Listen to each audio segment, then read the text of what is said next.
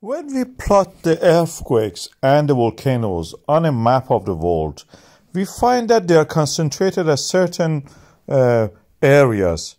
This is the way we discovered the plate boundaries, and we discovered that the earth actually is cracked. The cracks through which eruptions of volcanoes may happen. Before that, also we may have earthquakes. And first we discovered that the certain coastal areas of the world, for example, Africa and South America, match together as if they have been joined together in the past. Alfred Wegener discovered this first. Now we know that the Earth continents are actually not in the original place that they have been. They have moved many times over since the creation of the Earth in 4.5 billion years ago. And this process is continuing. And where we can see the process actually in real time is in Iceland, where we have the creation of the Atlantic Ocean leading to the formation of this island. Inside the Earth is hot, practically due to the impact heat that was introduced to this planet during the formation of it. And this heat creates convection. And the convection leads, when it reaches the surface, the solidified crust on the top of the mantle creates cracks in the ground, as you can see here.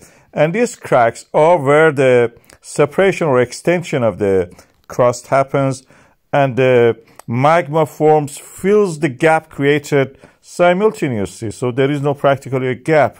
And the eruption in the Iceland is of this type. In the Red Sea, we have another example, Afar Triangle or Africa, or Rhine Valley in the Germany, we have that. We have these eruptions in the water most of the times, like what we have in the Reykjanes Ridge, which is a plateau inside the Atlantic Ocean.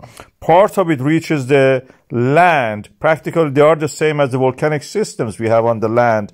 One of them is the Eldey volcanic system, similar to Svartsengi or Fagradalsfjall volcanic system or Hengel. And this can potentially erupt inside the ocean. It has done in the 19th century and 20th century. And it is possible that we have another eruption recently.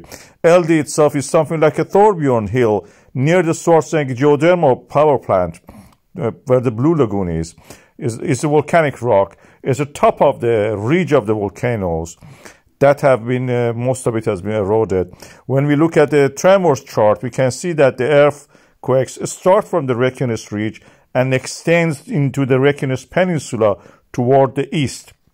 Always it starts from the Eldey, like a wave traveling through the earth, reaching the other side. And the volcanic systems on the Reykjanes Peninsula are created like that, very similar to what we have in Eldey. Eldey, if it erupts, will be in the ocean, of course, at the depth 60, 70, 80, 100 meters.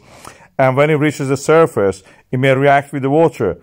Lava has chloride in it, and chloride can disintegrate, create chlorine. Chlorine gas is one of the byproducts of these eruptions. Also lots of water and CO2, not compared to what we have actually created by, releasing them from the, oil and gas over the last 200 years, of course.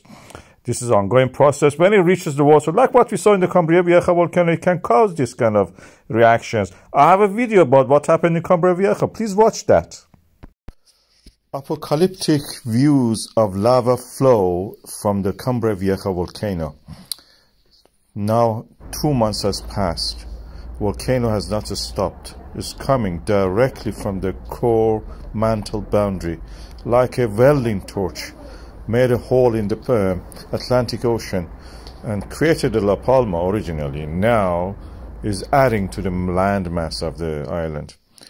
But the lava is flowing down the hills, going toward the ocean.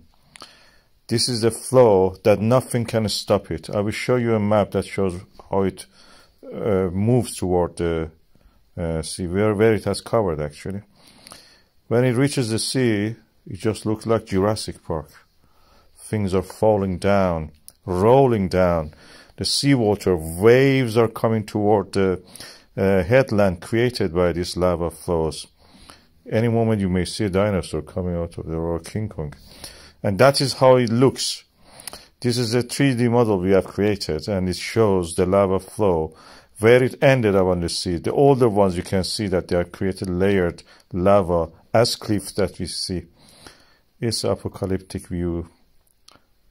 It's a very strange phenomenon.